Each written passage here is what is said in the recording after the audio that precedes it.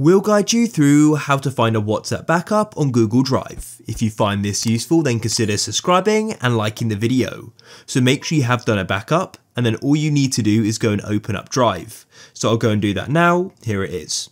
Now what you need to do is make sure you're using the same Google account as you did the backup to. So if I go and click on the profile icon in the top right, you can then switch and add the account. I did it to robtuckervideos@gmail.com.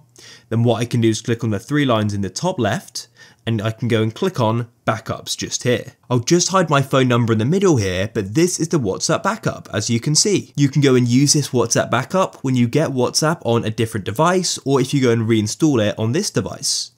And you can go and click on the three dots over to the right, and you can delete it or turn it off. I hope you found this useful.